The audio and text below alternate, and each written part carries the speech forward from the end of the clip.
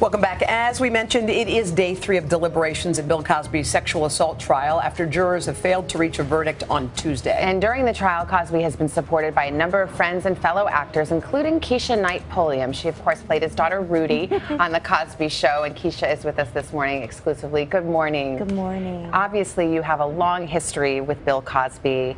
Why was it important to you to be at the trial, and did you have any reservations about it given the nature of these accusations? It was important for me to be there because at the end of the day, I truly believe you're innocent till proven guilty, and that's just not the man that I ever experienced. And I just thought about it, how would I want to be treated if, God forbid, I was in that situation? And the true test of family, of friendship, of just loyalty comes. It's easy to be there for someone when things are good, when business is good, when money is good, when all of these things. But I just felt like I wanted to do what I would have wanted to receive. You have a special insight into Bill Cosby. You were there for the first day, and you've been communicating with him a little bit over the course of the trial. What would you say his state of mind is right now? I feel, I can't speak to this exact moment, but my interactions with him, he's been in good spirits. He's been upbeat. You know, knowing Mr. Cosby is to know that, you know, he's a comedian. There's always that kind of sense of laughter, and I was grateful to see that his spirit hadn't been broken as a result of this process, because it's arduous. Like, there's nothing happy, there's nothing good about it for either side. It's just not a good situation. I know you said you'll accept the verdict no matter what it is. If he is found guilty, will that change your opinion of him at all?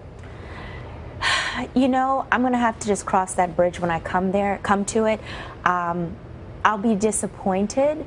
However, it won't change the love, because when you have family, people falter, people make mistakes, things happen, but in no way is that condoning sexual assault. As a woman, a graduate of Spelman College, which is an all-women's college, my foundation, the Camp Kizzy Foundation, all about empowerment and self-esteem for youth, and being the mother to a daughter. You know, it's nothing that I take lightly or that I condone in any way, shape, or form, but he's still a person. He's still a father, a husband, a parent, someone's son. Did you learn anything in the course of the trial? Obviously, the jury is out, and we don't know what the jury will decide, but there was evidence in the trial in which Mr. Cosby acknowledges, for example, giving drugs to women that he wanted to have sexual relations with. When you hear that, how do you square that with the person that you know? Well, what I can say is I was there for the opening arguments for both the prosecution and the defense. I didn't hear the testimony which you're specifically speaking to, but what I do know is the judge was very adamant that the jury's job, and it's not ours because we don't hear all of the evidence, but they're the ones who are going to hear every piece, every shred of evidence, and it's for them to make a decision, not based on bias or anything else except for the facts of the case. So, and I trust that they'll do a good job at that. Yeah. A lot of people, I guess, are looking at Bill Cosby now and wondering, did we really know him? They see that magazine article, and you have all of these accusers who have come forward. How do you feel about that?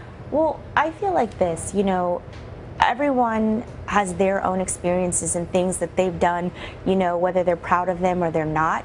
And he's clear that, yes, he has been unfaithful to his wife.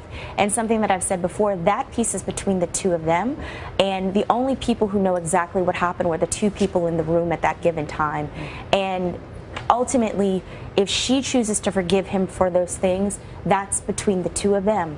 And it's just a hard situation. However you toss it, however you slice it, however you look at it, it's not a favorable situation. Well, Keisha Knight Pulliam, it's good to have you here and have your perspective. I know you're a new mom, and it's really nice to have you with us. Thanks, Keisha. Thank you. Hello, Today fans. Thanks for checking out our YouTube channel. Subscribe by clicking that button down there, and click on any of the videos over here to watch the latest interviews, show highlights, and digital exclusives.